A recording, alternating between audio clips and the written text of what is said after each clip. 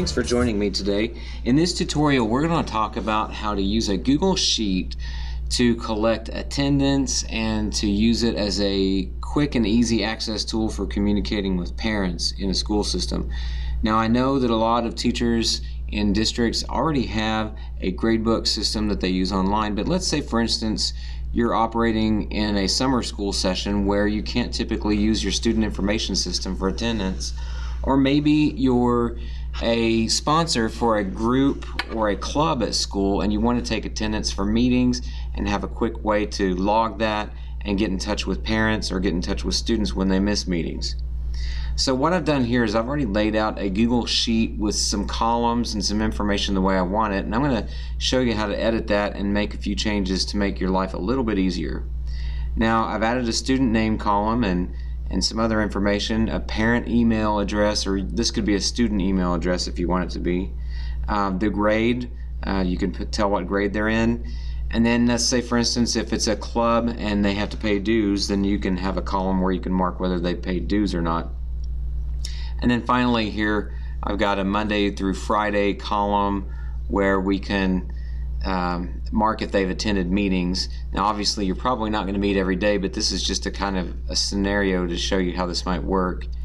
And let's say, for instance, I need to spread this out through an entire month, so rather than retype all of these all over again, I'm just going to highlight these 5 cells and then hit Control C to copy that information. And then I'm just going to move out to the right and then highlight the next 5 and hit Control V to paste. And then just do that over and over again so that I can have several columns ranging out for at least 4 weeks so that we can have that taken care of. And of course, this information is spread way too far out to the right for us, at least for me. So what I'm going to do is, first of all, I'm going to highlight these columns and put them in brackets, add some borders to that. And then I'm going to change the column width. So if you highlight, if you click, hold, and drag on a column all the way out and include all the columns that you want to include, then we can change the width of all of these columns at once. So I've highlighted all of these columns all the way out to column X. I'm going to right click and I'm going to click Resize Columns. And of course 100 is a little bit too much for me, so I'm going to make it about 25. And it's going to narrow those columns down so we can see everything in one view, and that makes it a little bit easier to see. And of course it's kind of scrunched my names here on the days, so we might try that again. Make it 30, see if that fits. And you'll just have to play around until you get it the way you want it. See, that's a little bit better. Now, in order to check whether or not they were present or absent for the meeting, what I'm going to do is I'm going to start with this cell and I'm going to choose validation. Now, for validation, what we're doing is we're going to choose a column. In this case, right now we're just doing it for one cell, but you can see that E2, the cell that I've chosen, is selected on the cell range. And I'm going to choose from a list of items, and I'm going to enter P for present, and then I'm going to use a comma to separate that from the A for absent, and if you wanted to, you could do T for tardy. And then I'm going to save that, and what it does is it puts a checkbox in that cell so that each time we have a meeting I can mark whether they're present, absent, or tardy.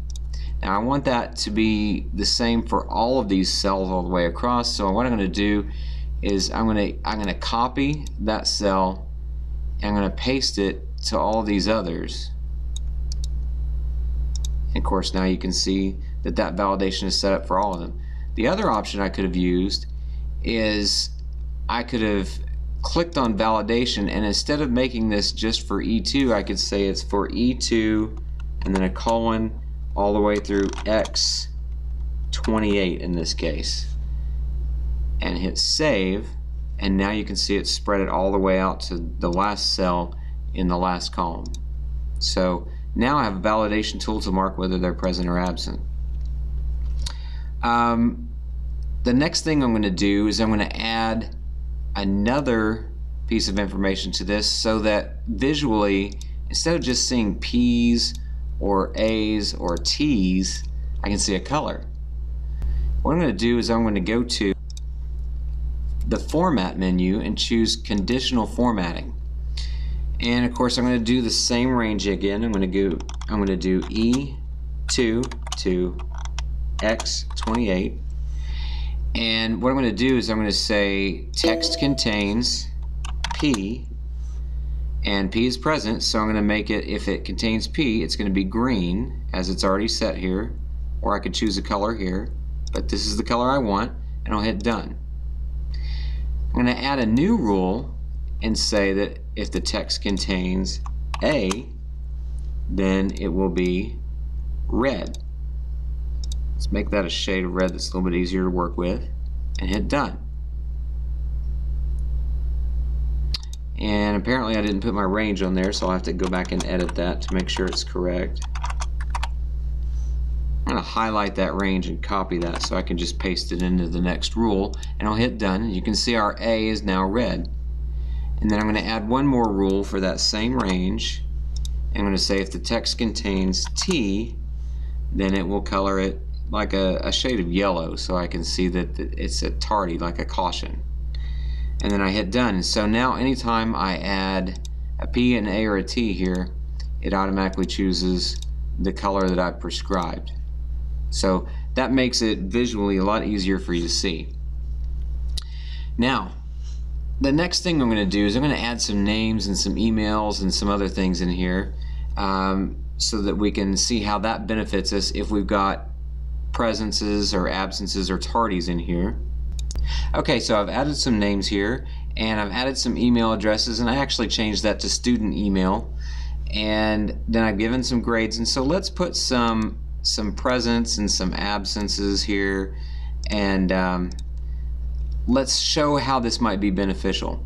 So let's say, for instance, I apply to this chart, I highlight all these columns, and I apply to this chart a filter. Now with filters turned on, what it allows me to do is, let's say for instance on Wednesday I want to filter for all the students that were absent, and I want to send an email to all of those students notifying them that they've been marked absent from the meeting. Well, by sorting it by absence, I can see that these two were the only two absent, so I could highlight their email addresses, copy them, and then paste them into an email and send out a notification letting them know that they've been counted absent from that meeting. Now this is a huge time saver if you've ever had to type out individual emails to send to someone regarding absences or notifications for meetings or different things like that. The other thing is I can quickly just highlight this entire column of participants in my organization and highlight their addresses to send out a blanket email for the entire group. So it's just a huge time saver in terms of being able to communicate when students miss meetings and things like that.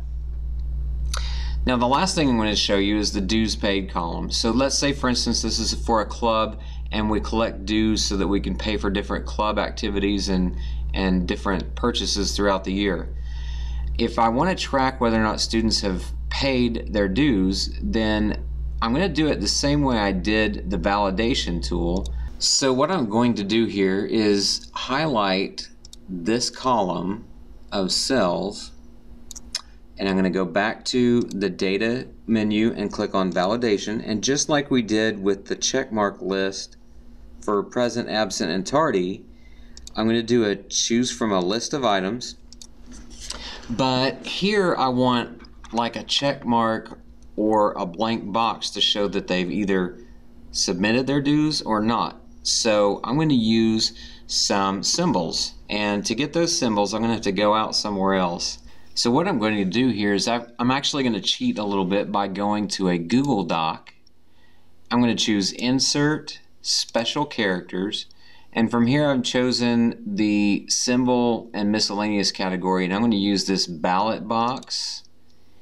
And then I'm also going to search for like a check mark. So let me see if I can find a check mark. And there's one. That's the one I want. And then I'm going to highlight and copy the ballot box. Go back to my spreadsheet, enter that item, separated by a comma, go back, highlight my check mark, and then go back and then paste that in there. And so now I have a validation box for that column. So now if this student has paid her dues, I can hit the check mark or hit the drop down list and choose the check mark. If they have not, I can choose the ballot box saying that we're still waiting on them to turn in their dues. Well, hopefully that's helpful to you. I know I found it useful for our summer school program and for just different attendance things for clubs and organizations. And thank you for joining us.